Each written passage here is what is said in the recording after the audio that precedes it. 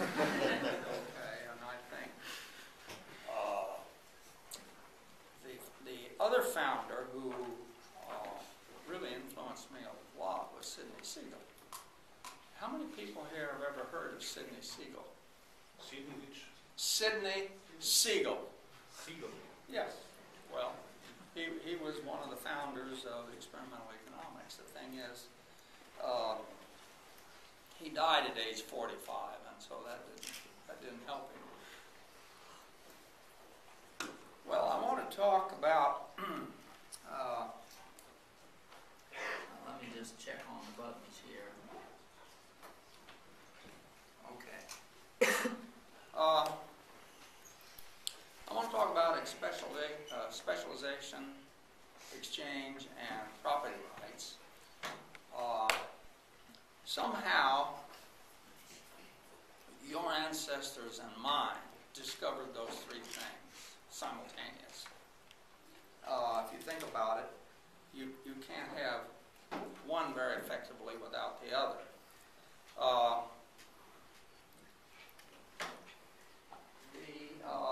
And so this started as my colleague Bart Wilson and I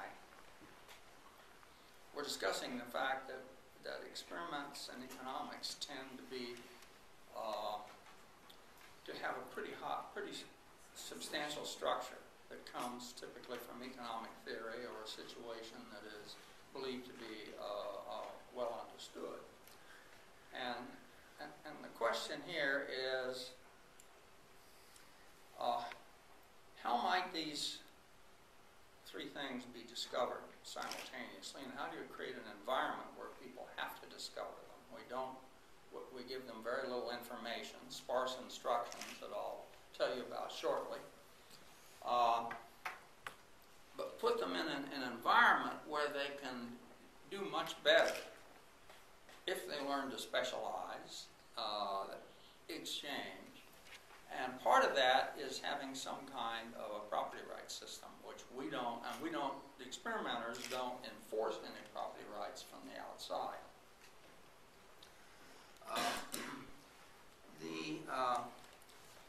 We study what has become known as virtual economies, in which people are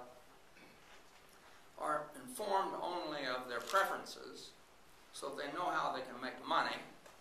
The actions that they can take are very free-ranging. Essentially, they use natural language, written language, to communicate, and they essentially have to figure out what to do and how to do it. The traditional economics experiments, as many of you know, creates not only an environment where people can profit by taking actions in the experiment, but also we typically provide them with some kind of an institution which defines whatever their message space is and how it is that messages map into and become outcomes that from which they can profit. And here's just a typical example using a supply and demand market. But even take a simple extensive form game. The payoffs define the motivation. The structure, the institution is in the series of moves and the structure of those moves.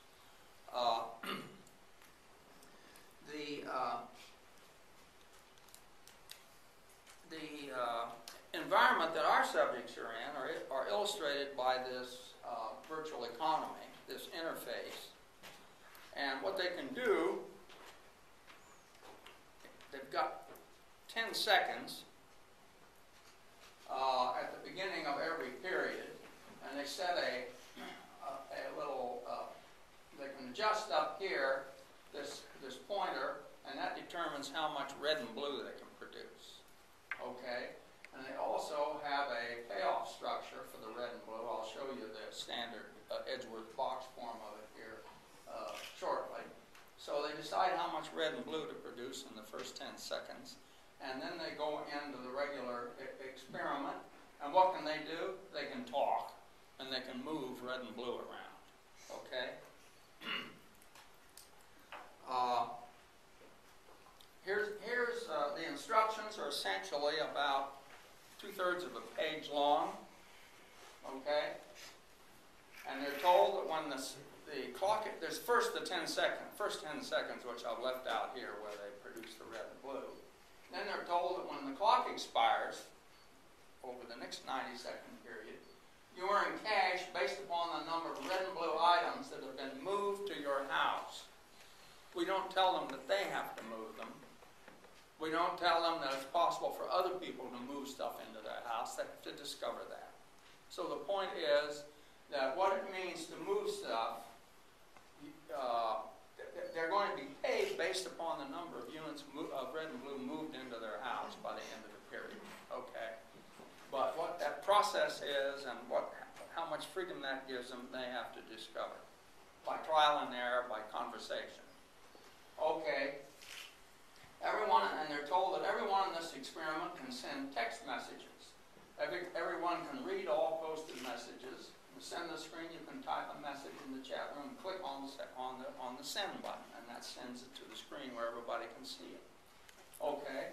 And during the experiment, every 7 periods will be a break period in which nobody produces anything, but the chat rooms are still open. Okay, here are the production opportunity sets of a even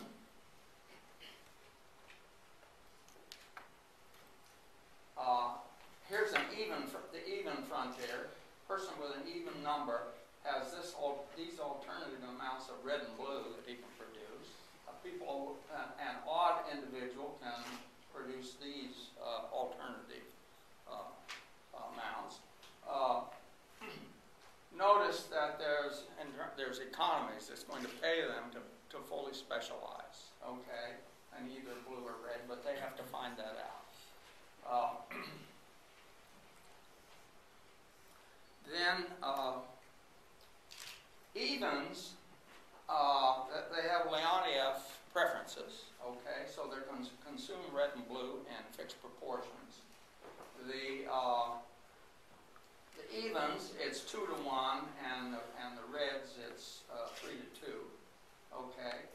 If they specialize, what they have to discover is that an odd specializing in red needs to find out that he can trade 30 blue, 40 red for 30 blue, and if he pairs up with an even that is fully specialized, then the ratio is just the reverse of that. Okay, now I'm going to show you, we started out and we thought, let's compare it. Yes? So one question about this production possibility frontiers for the two individuals. I mean, is there a reason why they are not completely linear? They're a little bit non-linear there. Well, what was the objective? We're creating an environment where what they can discover is that they can fully specialize, and there's economies for the person who can produce blue best. There's economies, and it pays him to produce everything. But if he produces all blue and doesn't trade, he gets 0, because he has to consume these in fixed proportions. So we create a situation where it's very risky to specialize and not trade. And so that there's a sense, you see, in which that makes it hard. And they have to, and of course, what they typically do is not fully specialized. It takes them a while to actually learn that. So they'll hedge by producing some of each, and then maybe try out the possibility of trade, although they don't typically call it trade. Okay, pretty soon we'll talk about the words they use.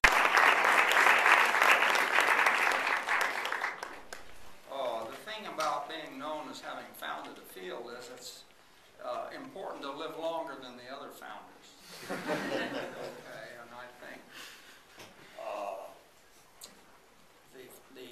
founder who really influenced me a lot was Sidney Siegel. How many people here have ever heard of Sidney Siegel? Sidney which? Sidney Siegel. Siegel. Yes. Well, he was one of the founders of experimental economics. The thing is, he died at age 45, and so that didn't help him. Well, I want to talk about. Let me just check on the buttons here. Okay. I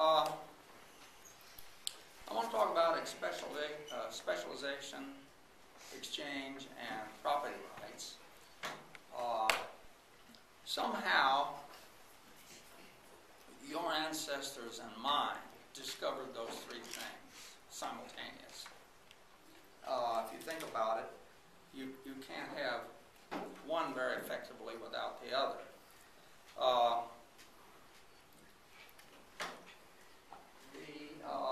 And so this started as my colleague Bart Wilson and I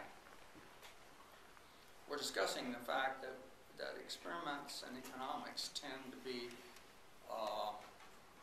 to have a pretty substantial structure that comes typically from economic theory or a situation that is believed to be well understood. And the question here is, how might these three things be discovered simultaneously, and how do you create an environment where people have to discover them? We give them very little information, sparse instructions that I'll tell you about shortly. But put them in an environment where they can do much better if they learn to specialize, exchange. And part of that is having some kind of a property rights system, which the experimenters don't enforce any property rights from the outside.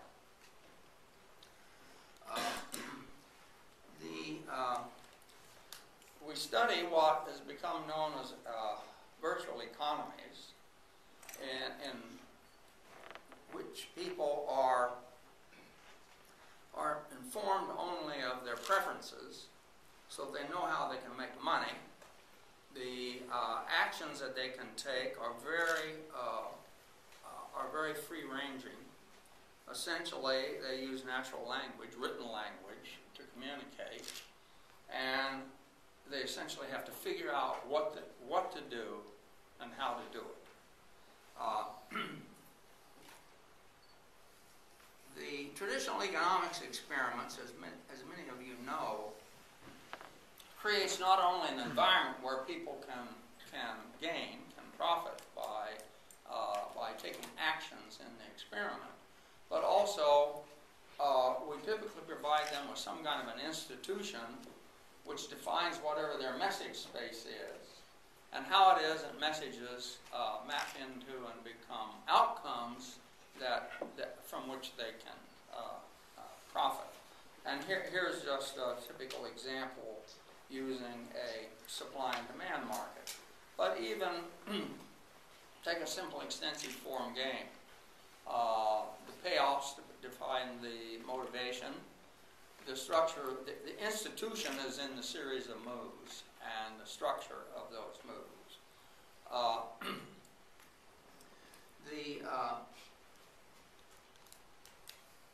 The environment that our subjects are in are illustrated by this virtual economy, this interface. And what they can do, they've got 10 seconds at the beginning of every period, and they set a little, they can adjust up here this pointer, and that determines how much red and blue they can produce. Okay? And they also have a payoff structure for the red and blue. I'll show you the standard Edgeworth box form of it here shortly. So they decide how much red and blue to produce in the first 10 seconds. And then they go into the regular experiment. And what can they do? They can talk. And they can move red and blue around. Okay? Here's the instructions are essentially about 2/3 of a page long. Okay, and they're told that when the clock, there's first 10 seconds, which I've left out here, where they produce the red and blue. Then they're told that when the clock expires, over the next 90-second period, you earn cash based upon the number of red and blue items that have been moved to your house. We don't tell them that they have to move them. We don't tell them that it's possible for other people to move stuff into their house. They have to discover that. So the point is that what it means to move stuff, they're going to be paid based upon the number of units of red and blue moved into their house by the end of the period. Okay, but what that process is and how much freedom that gives them, they have to discover by trial and error, by conversation. Okay, and they're told that everyone in this experiment can send text messages.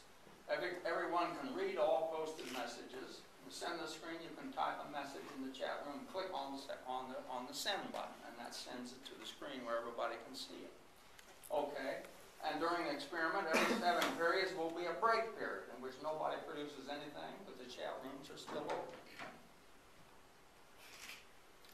Okay, here are the production opportunity sets of a even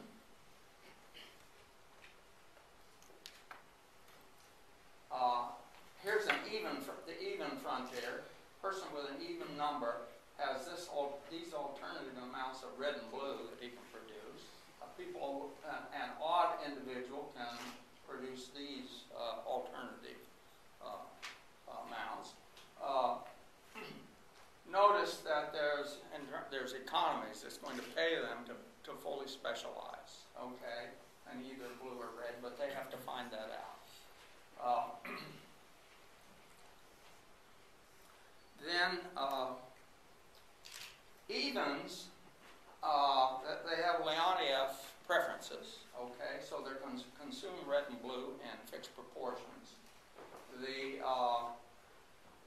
evens, it's 2-to-1, and the reds, it's 3-to-2. Okay. If they specialize, what they have to discover is that an odd specializing in red needs to find out that he can trade 30 blue, 40 red for 30 blue, and if he pairs up with an even that is fully specialized, then the ratio is just the reverse of that. Okay, now I'm going to show you, we started out and we thought, let's compare it. Yes? So one question about this production possibility frontiers for the two individuals. I mean, is there a reason why they are not completely linear? They're a little bit non-linear there. Well, what was the objective of that? We're creating an environment where what they can discover is that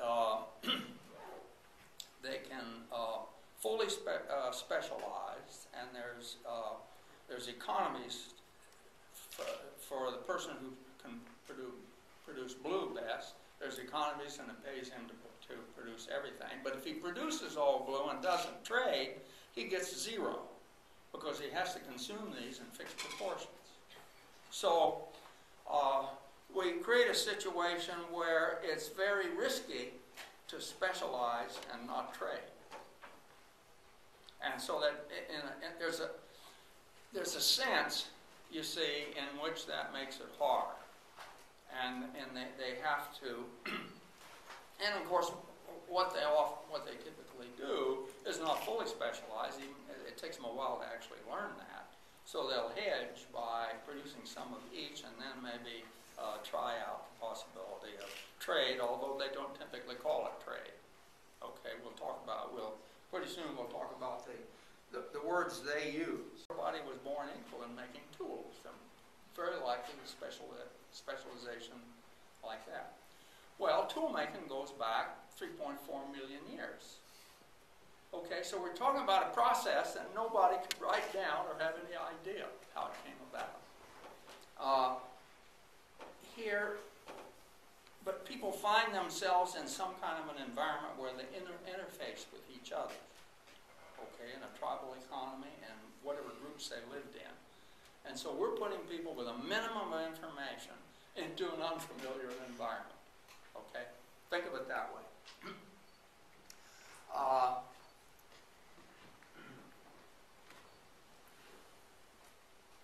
Now, it's interesting, our subjects come from a world where they know both about personal social exchange, because they participate in that every day, and they also know about markets. They're in them all the time. Now, the question is, how do they solve this problem? Now, just thinking about it in the abstract, one of the things that we thought of, well, there'll probably be bargaining. Okay? Well, if there's bargaining, will something like a two-sided auction come out of that? All of that just flights of the fancy. Once we started to make these observations, we realized how wrong-headed that was as a way of thinking about how people would solve this problem. It's just incredible how much you can change your thinking by doing something, looking at some challenging environment that nobody's modeled, and we don't have any experience in. And we all tend, by being victims of our education, we imagine what it must going to be like before we make those observations. Okay? So I'm just telling you how much we've learned since we started this about 6 or 7 years ago. Excuse me? Yes. When the subjects started to discover the exchange process, do they always continue trading with only one Yes, partner, or do they yes. Try to explore Yes, other? those bilateral pairs are rock hard. They can't be invaded. And why not? It's the way the pairs see that relationship, okay, that they can't be invaded. It isn't because there isn't some attempt to. I have another question. Okay, now our bill treatment, remember our postulate is that the problem in the sessions of size 8 is that people spend too much time trying to get a match and not enough time developing a relationship. That's a whole lot less of a problem if you're in an economy of size 2. And the 4s did a little better. Well, what's going on there is there's more ideas about what you might do, and also for any one individual, not so many people that you might pair with. Okay, when you get to 8, then people worry too much about getting paired, and it turns out that's not the way you solve this problem. At least that was our conjecture. So we go over now to build 8, where we start out with, and I'm going to show you 6 sessions, where you've got 8 people in the room, and so there's 4 economies of size 2. They're together for 3 weeks, okay, for half the experiment. Then we, at random, combine the 4 pairs into 2 groups of size 4, and for half the period that's left, they operate in a group of size 4. Then we put them all together into 1. Now you see, that gives them a chance to form pairs and then enlarge the group over time. And our conjecture was that the build 8 would kind of solve the problem that we got when we looked at economies of size 8.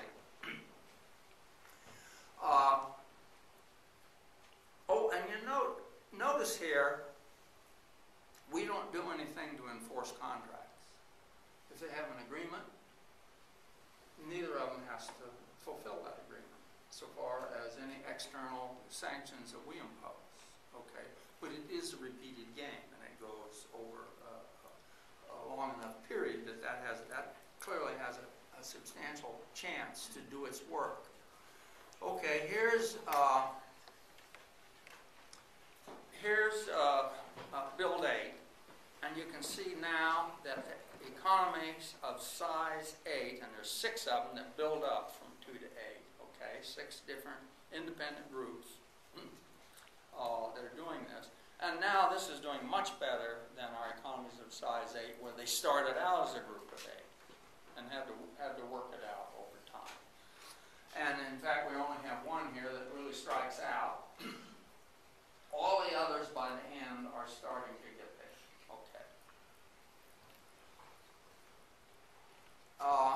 Okay, now here's a response to the question about bilateralism, or the pairs. How firm are they? Okay. So this session starts out, this is period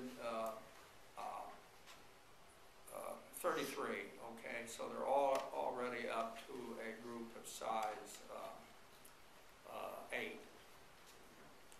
So we have 5 produces 130 red, 6 red, and 62 blue. This guy's not specializing, 7 and 8 specialize. Okay, so that's what they did at the beginning of that period. The A part is when they produced their red and blue. B says, 5 says, I think 8 and I would be the best match actually. We have the highest numbers. 7 says, I'm tied with you for that 5. And we've been trading, me and the guy that came in, we've been trading for some time. And 1 says, well then, let's all pick partners. Okay, 8 if you can, work with me. 8, what's your ratio? 1 to 2. 1 red for blues? What is yours? Oh, blue for red. 5, what's your ratio? 1 blue for reds. His ratio is the same as 8, or 7 says, 8, his ratio is the same as mine. I see. You have no advantage. Switching to him. And 8 says, killing it. So that's, you see, that's the kind of thing that happens if someone, once a pair is formed, and they try to get in. If you look at the words they use, they don't very often use the word trade. The typical word is give. You give me blue, I'll give you red. Okay.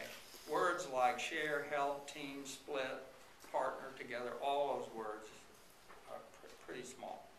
So it's now, I want to turn now to the property question. Remember, we don't enforce contracts, but there were property rights in that experiment, and so we're going to relax those. Hume postulated that the development of the conventions of justice produced the institution of property, which consists of 3 fundamental laws of nature. The stability of possession is transferred by consent, and the performance of promises. 'Tis on the strict observance of these 3 laws that the peace and security of human society entirely depend. Or is there any possibility of establishing a good correspondence among men where these are neglected? So, what we, one day I told Bart, I said, you know, we don't enforce contracts, but you can't go into somebody else's house and take anything.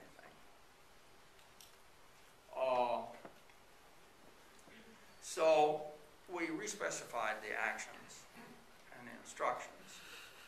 So in all these sessions so far, subjects can discover, but they're not told that they can move, that is put, items in each other's homes.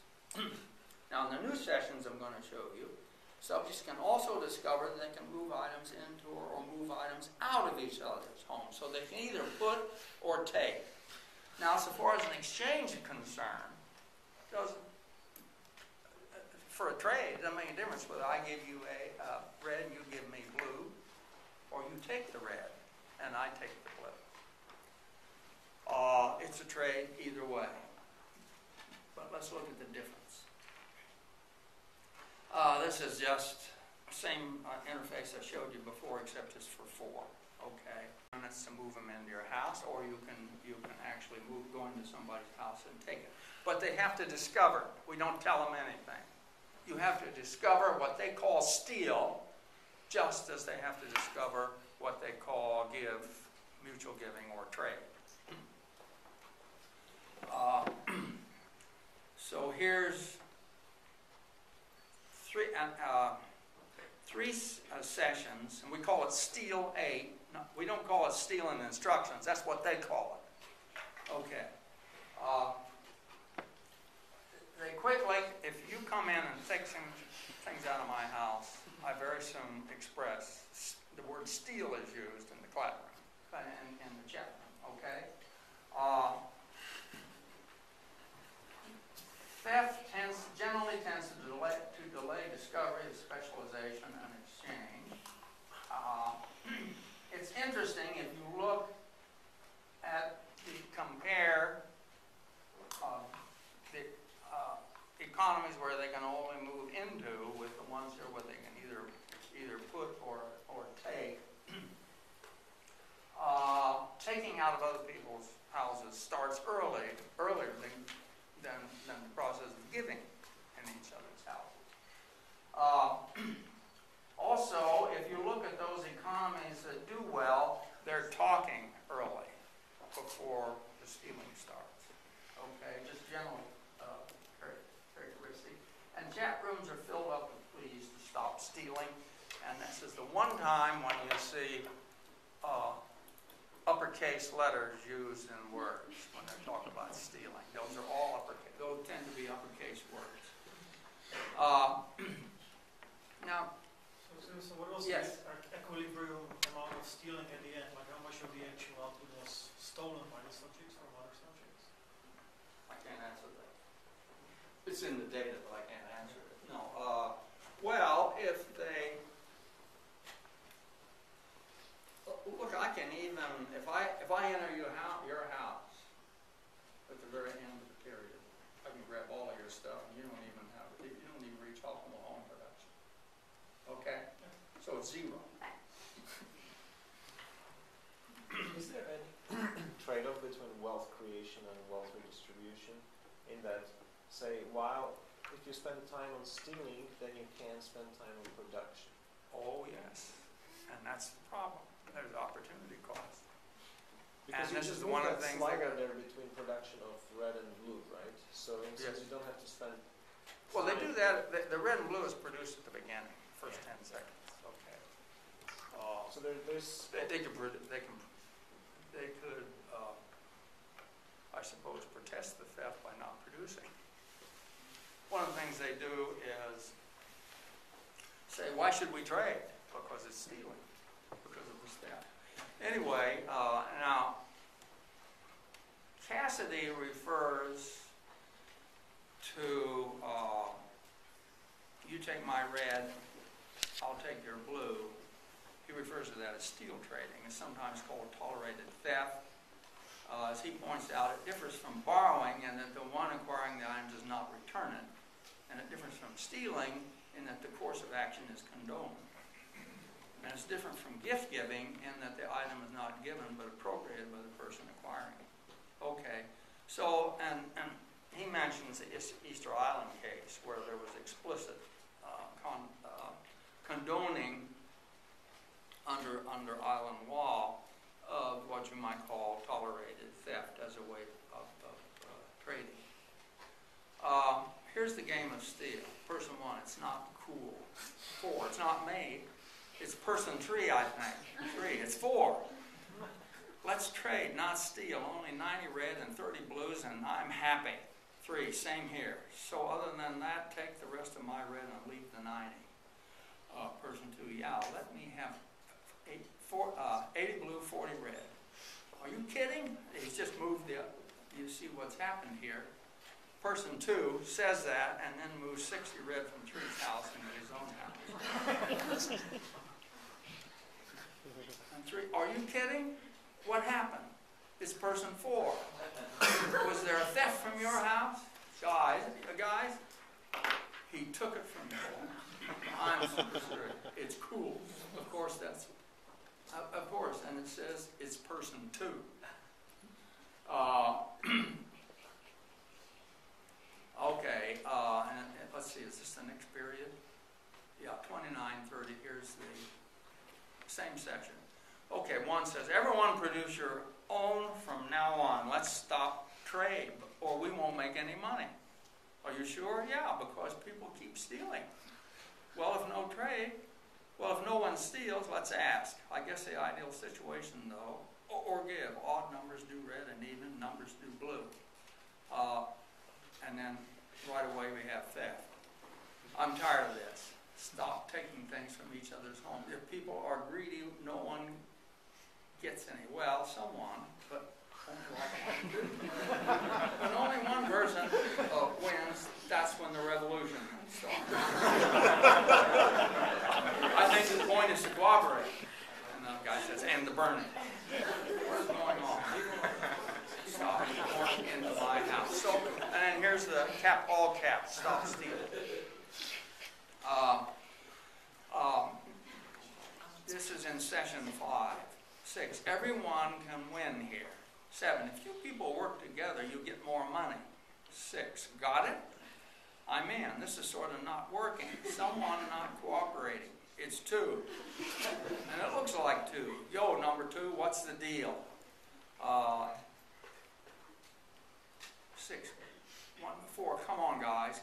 7, 1, cooperate 2. I'm trying to make sense of it. You can all make money here. 4, you're good. Like you said, it would make sense to split production. Okay, everyone makes a certain ratio. Yeah, I started all this greed. 2 finally confesses.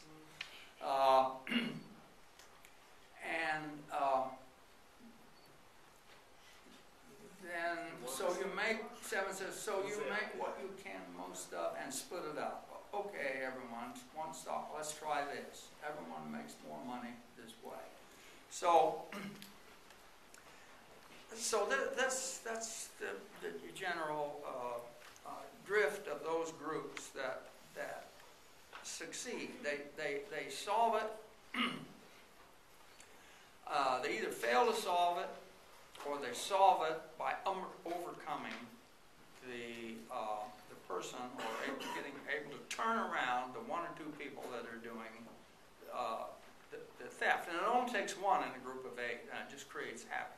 Okay, and it's this opportunity cost. You see, that's very high.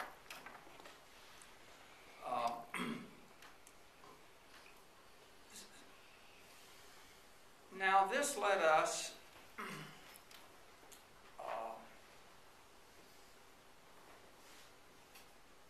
to pose the question, okay, now we have an environment where some of the groups are able to overcome theft and achieve a fairly efficient level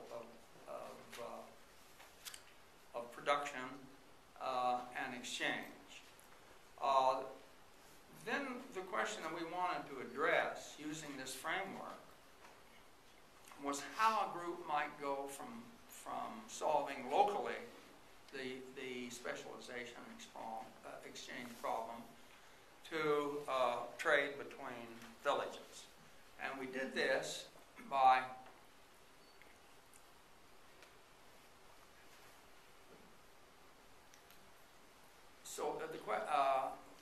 we're going to do this by putting people through 2 different kinds of learning experiences. Build up a pool of subjects that have been in the environment where you can't take, and another group of subjects that get all, and this is all the build aid environment, that are only exposed to the give plus take environment. So we've got a group of subjects that have had historical property right experience and a group of subjects that have not. And then we're going to put them into an environment where there will be 3 goods. Now they're all trained in an environment where there's just the 2 goods, red and blue. Now we're going to put an environment where there's a 3rd good. They had historical property right experience and a group of subjects that have not. And then we're going to put them into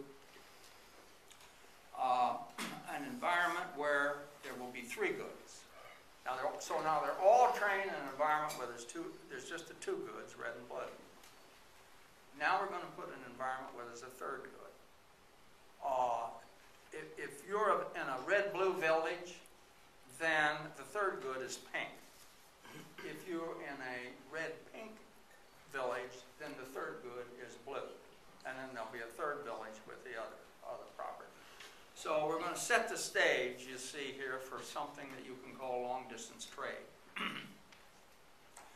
And here's an example. This shows you a four-person economy that produces red and blue, but in their payoff function, there's this pink. What's this pink?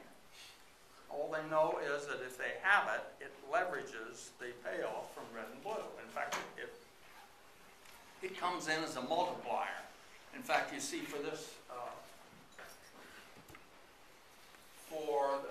in the red-blue village, the pink multiplier is 1.7. So if they get the if they reach the red-blue optimum, then and they get the pink, that's a multiplier to the payoff that they get from the red and blue. And the red and blue, of course, is what they've had experience with in their training sessions. And then over here on the right, this is an economy of size 4. Two of these guys are producers only, and they're exactly like the environment they were trained in. The other two, over here on the right, they have half the production capacity and ability as 1 and 2, but they also have the capacity to travel, and they have a bucket. And there's nothing in the instructions that tells them what the bucket's for. They have to click on the travel button and go, and when they do that, they will come to, think of it as a fairground, okay, and the other merchants can come there from their villages, okay. And each of these has a chat room. There's a chat room in your village, and then the merchants have a chat room. So here's a red-blue village, day 14.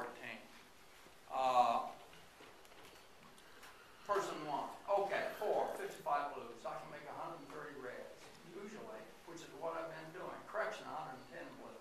All right, wait. Okay, what about 3 and 4? What are these pinks for? I can actually make 130 red. He's correcting. Pinks are a multiplier. Okay, so 110 plus 55 is 165 blues. The pinks multiply profits. Yeah. 3. How many reds can you make? 70. How can I increase it? Well, 70 plus 130 is 200 red. The production scroller on the top. He's telling me how to do it up there. Okay.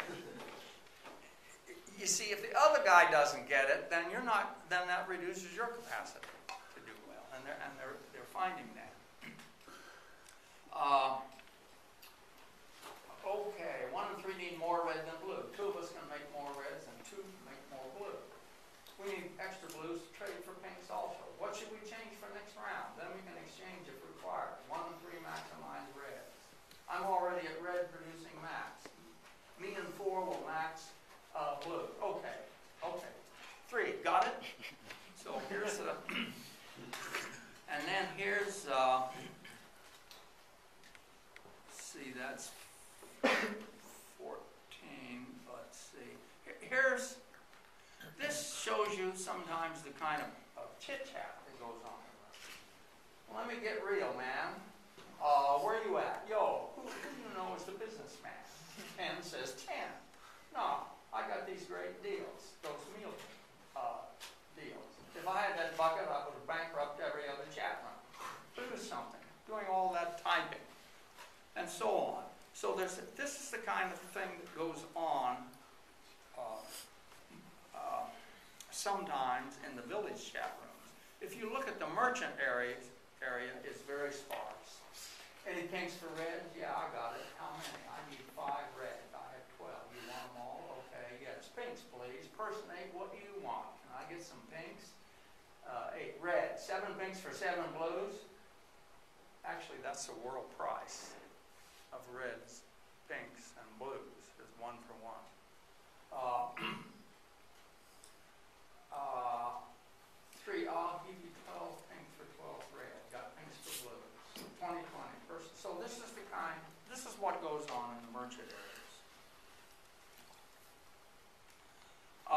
they clearly lack idle chit-chat. They're filled with price quotes, 20 for 20, 7 for 7. The merchants arrive at the area, they make their deals, and return to their village community.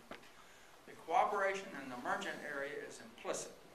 When I give you 20 pinks, you give 20 blues, you and I will be better off.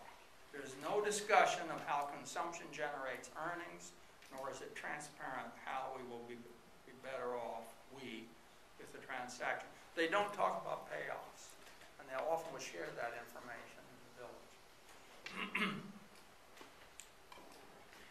And by the way, we've tried all kinds of things that I'm not going to have time to talk to you about today. And some of our greatest learning has to do with the stuff we thought would work and didn't. Okay? And one of the things we thought, well, let's try a treatment well where we don't start the merchants in the villages. Let's start the merchants in their own area. Okay, so that they get to know each other. Make that more personal. That worked. But the problem is the villages won't take them. If you are not a merchant within that village, you're in trouble in terms of overcoming the resistance to trade. Okay, we're looking here now at the impact of history on wealth. I'll put them both up. On the left is the property rights history. All the subjects in these sessions came from the Bill 8 treatment, where they had no one could come into their house and take it. Okay, and the ones on the right, there's no property rights. Notice here that this level here, that's the village competitive equilibrium with no inter-village trade. So if each village does the best for itself, but they don't trade among the villages, they'll also all be up here. Okay, none of these reach that level, whereas almost all of these, all but one, surged above that where they had a property rights history.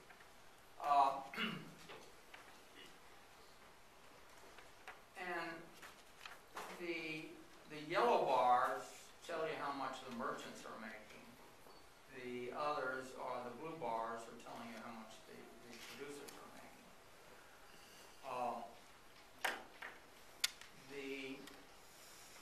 One of the things that comes out of this is that the more productive and efficient economies also have a better distribution of income. Okay? More equal. That's not necessarily better, but they see it. That's the way they work out the arrangement. If you look at the incidence of the use of the word "we,"